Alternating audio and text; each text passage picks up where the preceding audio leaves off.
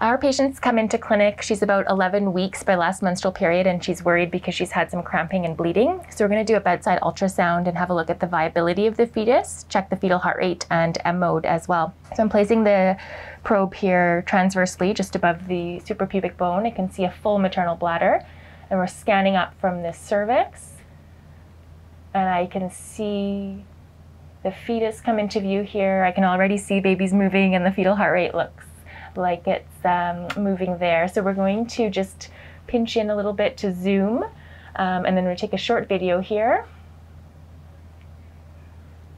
There we go. And now we're going to switch to M mode and actually get a fetal heart rate. So moving my caliper here just over the fetal heart.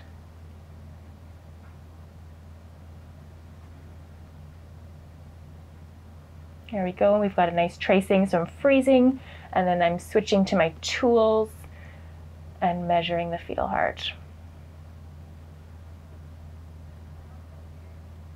So we get a heartbeat of 160, which is really normal for this gestation, so that looks great.